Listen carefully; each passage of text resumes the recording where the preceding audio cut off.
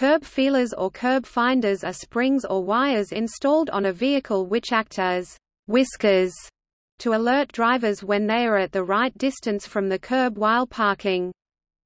The devices are fitted low on the body, close to the wheels. As the vehicle approaches the curb, the protruding feelers scrape against the curb, making a noise and alerting the driver in time to avoid damaging the wheels or hubcaps. The feelers are manufactured to be flexible and do not break easily.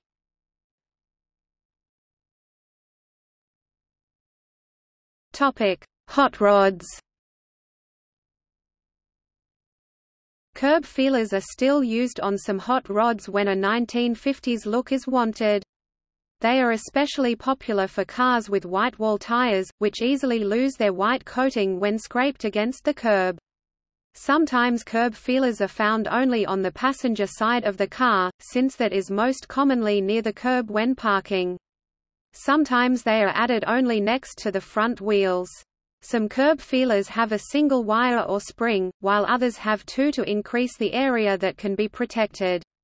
Any particular car may have just one curb feeler installed, as on the pictures, or more if attached near the front and rear, as well as on both sides of the vehicle.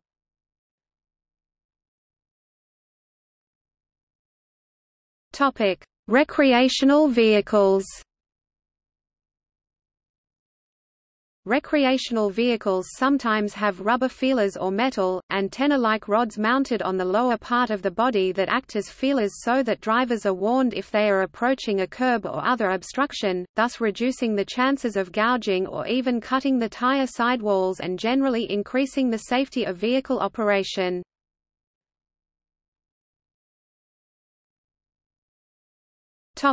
Buses.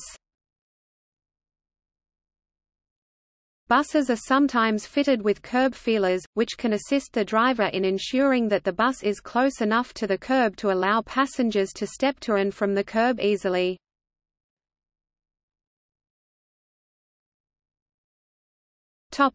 Heavy equipment. Today, the U.S. Department of Labor Mine Safety and Health Administration mentions that users of heavy equipment can benefit from an analogous accessory. In the 1950s, cars were often equipped with curb feelers. Using a piece of 48 inches (120 centimeters) conveyor belt, 4 to 5 foot (1.2 to 1.5 meters) long by 4 to 6 inches (10 to 15 centimeters) wide and a couple of pieces of angle iron, you can make a pinch point feeler, a warning device for the corners of a continuous miner. This will give a warning nudge to anyone in the danger area, giving him or her about a 2 foot (60 centimeters) running start to stop the machine or to yell at the operator to stop. The belting is stiff enough to hold its shape but flexible enough to give if it runs into a miner or vice versa. The flexibility also allows this curb feeler to drag against the rib or be smacked by a shuttle car with little or no damage. A little spray from a can of reflective paint will make the belt a visual warning device as well. 1 or 2 on each corner will help, or put as many as you want.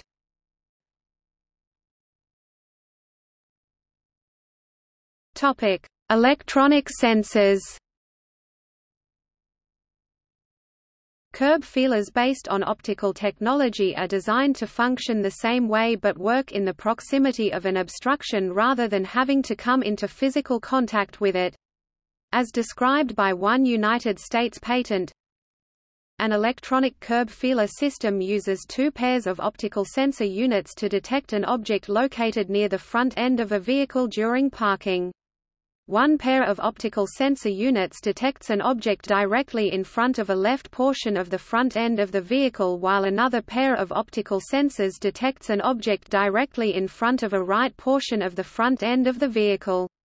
By supplying the operator of the vehicle with the location of the object as well as the exact distance the object is from the front end of the vehicle, the operator can avoid hitting the object while parking very close to the object.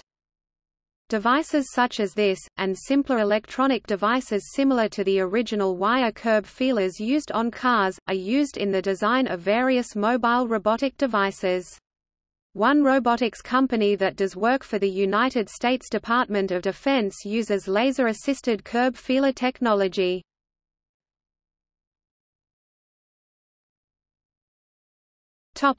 See also: